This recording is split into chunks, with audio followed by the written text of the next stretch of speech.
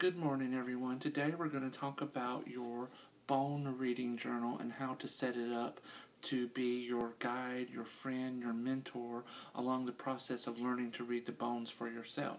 So I'm going to tell you how I set mine up, and then you can see what works for you and what doesn't. So first of all, I made a pretty cover because I'm all about being artistic and everything. But it's not really what's on the outside, it's what's on the inside, just like people. So, at the beginning of the book, you see I have printed out and glued some information from my website, carolinaconjure.com. And some of the topics I have here is what is bone reading, the role of the ancestors in bone reading, acquiring your bones, blessing the bones, and then I get into specific bones. So in order to set up your bone reading journal, once you got this basic information in the front of it that you want to record, you're going to need a working set of bones. So, and then what you're going to do is, I suggest reserving at least 2 pages for each bone in your bone set. Now, on the right hand side, you're going to write what the bone is and what you think it means or what you feel it means. Then on the left hand side, you're going to keep track of certain bone combinations. Like if I pull this bone with this bone and I blend these two meanings, what do they mean? Like I said in a previous example, let's say you pull the man bone with the air bone. This could represent an air-headed man. Because the air bone is associated with the color yellow, it might represent a blonde-haired man. So, what I'm suggesting that you do is you're going to make bone reading or bone divination a part of your daily spiritual practices, because bone reading is a spiritual practice. And you can either do this at night or you can do this in the morning, depending on whether you're a morning person or not. Now, I'm going to be 45 in a couple of weeks. I was not always a morning person, but the older I get, the more I have energy in the morning. I'm clearer in the morning, so I do my divinations in the morning. Those of you who follow me on Instagram know that I post a daily divination, whether it's a bone, a tarot card, a Lenormand card, the Astro Dice, or something else. Every day I post some sort of divination that I share with you guys. And I usually do that, and I always do that in the morning times. But again, if you're not a morning person, if you can't do this ritual the evening before. And if you do it the evening before, there's some extra things I'm going to share with you that you can do. So basically, what you're going to do each morning, and you can turn this into a little ritual, is you can find your little sacred space wherever you want to do it, at a desk, on your bed, wherever, and you take out your bones, whether you keep them in a little bag or a little basket or what have you. You're going to pull one bone at random out of, little sucker's not wanting to come out, your bone bag. And here we have the bone of opportunity. So what I would do is, I would take my journal, and I would find the page where I have that bone in my bone journal, and I would just start writing what I think this bone means. So if you are not good at your handwriting, or if you feel like you can type quicker than you can write, or you're just a neat freak like me and don't want to write it in sloppily, another thing I suggest is, if you have your laptop, you can open up your laptop, open up an email, type all your thoughts down in an email, and then email it to yourself to review later. And the easiest way to really figure out what the bones mean is, one way is to free associate. So let's say, for example, we pulled a skull bone, right? So let's free associate on what the skull bone means. Well, I know the skull is the head of an animal. The head is ruled by Aries, the first sign in the zodiac. It's a leader, so leadership ability.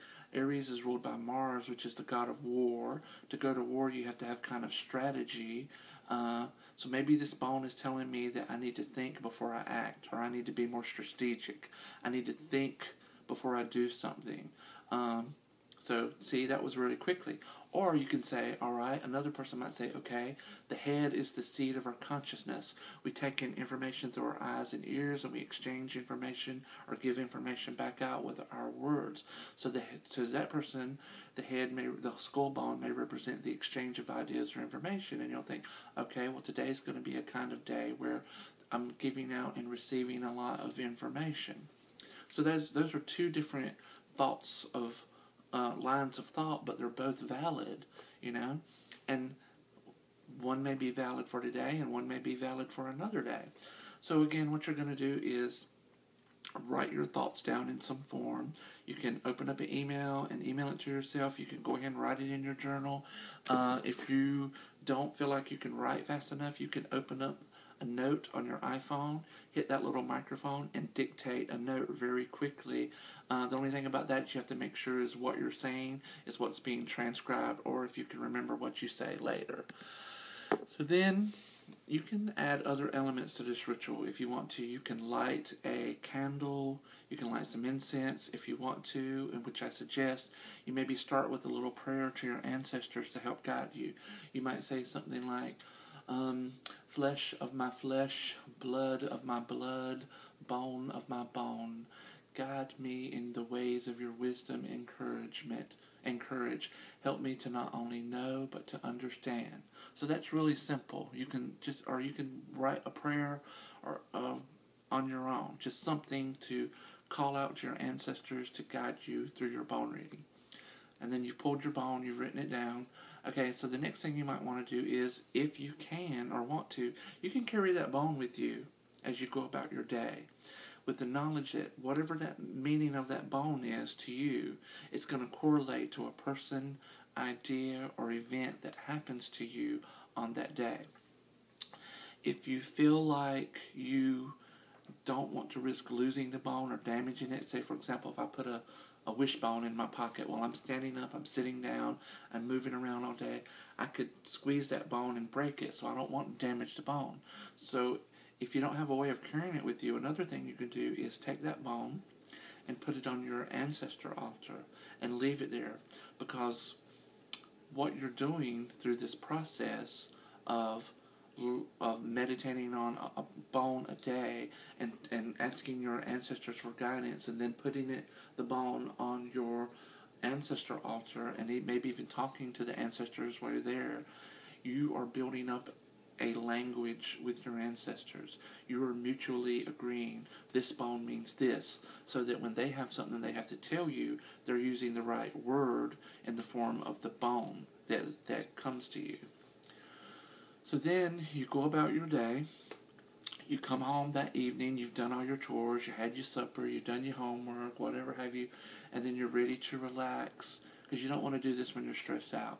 So then you open up that email that you sent yourself, or you open up your bone journal and look at what you wrote, and you think about, how did the meaning of this bone correlate to something that happened to me that day? And then by doing that, you can create or discover new meanings for the bone, right? So then you write your notes down for that bone. And then the next day you do the same thing all over again. Now I'm going to rewind a little bit for those of you who are going to do this before you go to bed. So if you do this before you go to bed, you can do everything I said. Do your little ritual, pull out a bone, write about it, and then you can take that bone and put it under your pillow while you sleep. Again, if you're afraid it might be damaged, you can put it on your nightstand beside you. And then before you go to bed, maybe half an hour, you're going to maybe do this ritual. So that bone is going to be on your mind. Your ancestors, your spirit guides are going to be paying attention. When you go to sleep, pay attention to your dreams. Your ancestors, your guides, your own subconscious, they may or may not give you additional information about that bone that they will share with you through your dreams. And so when you wake up, you're going to have to write that down, or again record it in some way for later. Alright, so that's your ritual. Either you're going to do it in the evening before you go to sleep, or the next morning when you wake up, and then review it at the end of your day. Once you have gone through all the bones in your bone set,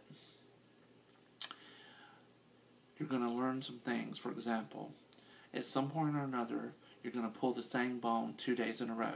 That does not mean that you skip that bone.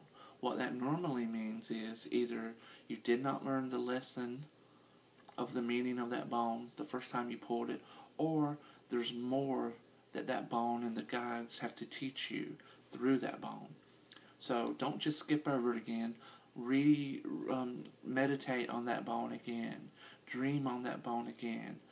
Pay closer attention to what's going on in your life that may be in relation to that bone. And again, you're going to record all this in your bone journal. So once you get comfortable reading one bone a day, the next step you're going to do is you're going to start reading 2 bones a day. So instead of pulling one bone out every day, you're going to pull 2. And you'll already have the meaning of these bones in your bone journal because you've already pulled all the bones before. And you're going to basically say, how do these 2 bones relate to one another?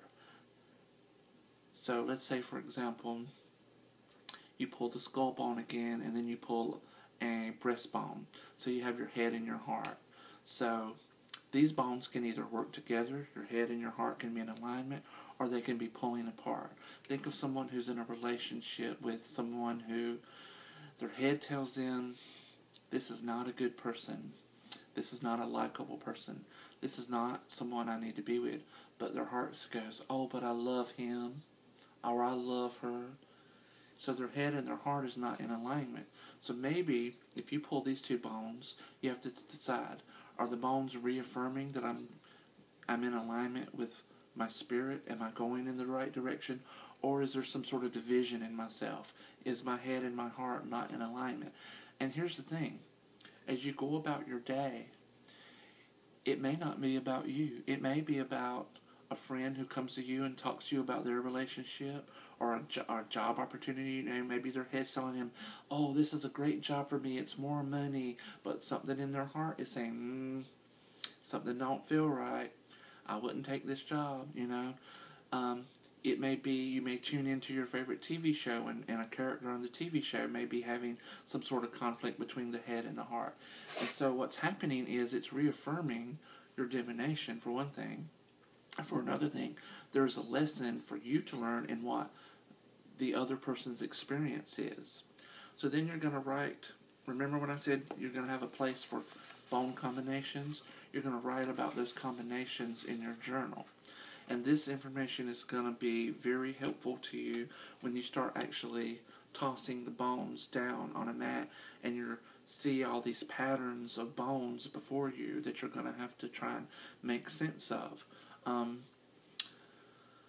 Let's see. So that's going to be it for this video. In my next video, I'm going to teach you a basic method of reading the bones in relation to specific questions or issues. In the meantime, get out you a blank book, put your bone journal together, and start your daily ritual of pulling a bone and meditating on it and writing about it in your journal. Use the comment section below to share your thoughts and ideas on this journey. And please, if you haven't subscribed already, please subscribe and feel free to share this video across your social media platforms. Have a great day, everybody, and I'll see you next time.